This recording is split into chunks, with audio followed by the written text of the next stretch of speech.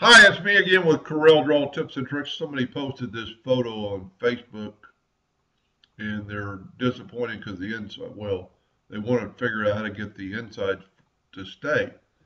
Well, I have a couple of questions. This thing is pretty big. It's in millimeters, but if you always check and you go to inches, you can click on it. It's almost 12 inches. So it's quite large. I would not cut these letters out. I would engrave this and then cut out your elements, and you've kind of got the uh, a show-off factor. Because unless you back this up with wood, this is going to be hard to read when it's gone. Now, if you're going to back it up with wood, and I'm doing a clock right now with is almost the same thing where the middle parts fall out, but I'm going to glue them back in there and paint fill the letters and then stick the letters back in there. That's very easily done, and that would be kind of a cool thing to do on this since it is quite large. But the easiest fix would just be not to engrave them, and that particular text does not have an outline. It shows there. I don't know what this garbage is, because normally when you don't have a fill, so there's your outline, and evidently there might be something there. Let's do a little test. Let's bring in a yellow box and put it to the back of the page. See, there's nothing there. So I would just engrave that. But if you're dead set on cutting them out, unless you're going to back it up with wood, there's nothing to support this unless you do a stencil type font like this is. And I would actually, to me, I'd cut this out and engrave that and maybe redo that font where it's just a standard font. But if you're dead set on doing that and you're not going to back it up with wood, you're just going to have to make a stencil font of that.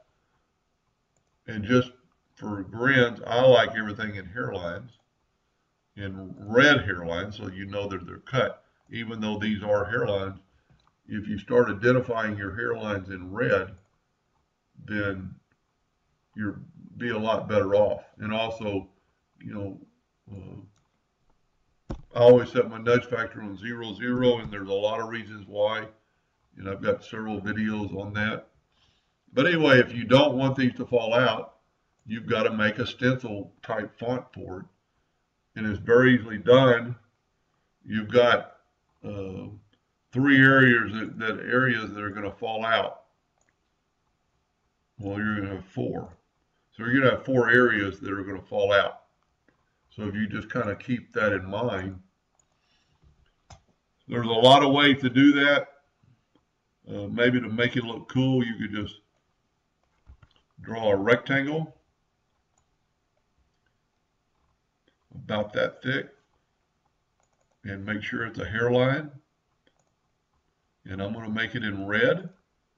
Well, you know what? We're going to leave it in black just so you can kind of see it. And I'm going to put it like right there. And let's see how your nudge distance is low. That's good. I'm going to use that same exact size. I'm going to Control D. And I'm going to put it there. Now, it might be a little bit too big. See, there's one thing wrong with using the Control D. If we would just hit the plus sign, that would go away. This is a little bit thick for that O. So maybe you could make the O a little bit thicker. I'm going to just hit the plus sign. And also the center of that S is going to fall out. Now, I don't think this is going to look that good, but we're almost through. We need to make one more. I'm hitting plus on the keyboard. And for this one, we're going to maybe go up. And then what you have to do is just basically, there's a couple ways you can do it. Grab that, hold down the shift key, grab the box first, and then grab the text, and then try to weld it. That didn't work. So your best scenario always is just to use the virtual segment delete key. just delete that line, and that line. Delete that line. I got lucky and deleted the right line. Now, there's a couple other steps that I would do to make this kind of like perfect. So just delete the center line. And when they're little like that, you've got to whoop, I did the wrong one. That's one thing good about Corel. You can back up. Then we'll do one more. Now, this looks pretty cool. It's not too bad. But what I would do, and I'm sorry that I'm not familiar with millimeters, but since this thing is 300 millimeters big, we're going to make this, or 1300, I'm going to make it 1400 millimeters, my nudge distance.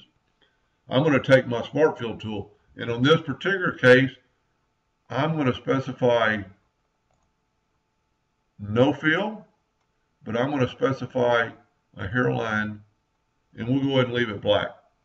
So then I'm going to use my nudge factor, and I'm going to, wow, I must have typed in a wrong number. Let's back up here. No, it's 300. I should have made it 400. 400 millimeters. Take your Smart Fill tool and just fill in. I would go ahead and do every letter, and I'm just nudging them over. And we need that comma. What the Smart Fill does, and we wouldn't have to do the comma, but what the Smart Fill is doing is creating a perfect box where our new text is now going to be solid, is going to cut solid. So there you have it. And then I would take these letters away. And there's actually some garbage or trash there. Oh, it's my little lines. See, it's my little lines I drew. And you can't just grab that because of the fact that you're going to grab your star. So you could actually do a couple of things. Put your star in the background, lock your star, or just do this right here. And then because our nudge distance hasn't changed, I'm going to change this to red, and then I'm just going to nudge it back. That way your letters will not fall out, and this will be what they kind of look like. Now, it's still going to be hard to read.